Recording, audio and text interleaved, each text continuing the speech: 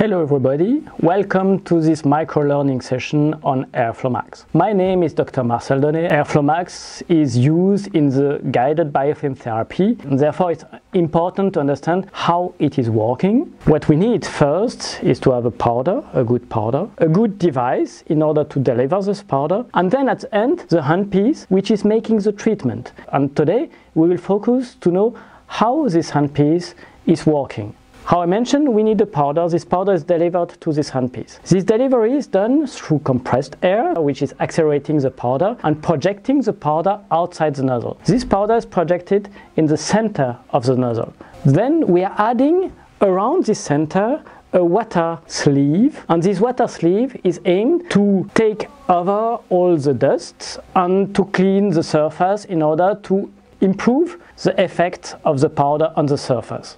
We are working with the nozzle really close to the surface, and therefore we need to improve the water behavior in order to get the best treatment outcome or the best user experience with this handpiece. So we have the water stream. On the Max handpiece we have 6 holes where the water is coming out. These 6 holes ensures that the water is well surrounding the powder area in order to really trap all the dust. Now we have small holes. Thanks to these small holes we have the water which is accelerated, and thanks to this acceleration we have a small dimension of laminar flow. This laminar flow ensures that we reduce the amount of splatter and makes that the contact between air and water is the best possible in order to create small droplets and to avoid some big splatter coming out. As a consequence, thanks to this exit, we have a treatment which enhances the visibility for the user and reduces the bigger splatter,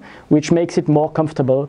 Then we have to look at the air which is accelerating the powder. In fact, with the normal nozzle we have a physical limit, meaning at the exit of the nozzle the air cannot exceed the sound velocity. But after the nozzle exit, the air has some residual pressure, and we have the expansion of this pressure increasing the velocity of the air. This effect is creating the bang. We have the bang effect. It's what's creating the noise of the nozzle. This physics happens now within the nozzle, and we have a telescopic geometry which then controls the expansion of the air and allows the air to be faster than what happened with the normal nozzle. With this faster air we are able to accelerate the powders with a higher velocity. The particles are more efficient, and so we are able to increase the efficiency of the powder. And in fact this efficiency increase is used in order to spray on a larger surface, and this makes that then it becomes easier and faster to treat the surface. Secondly, when air is exiting a nozzle, we have some recoil force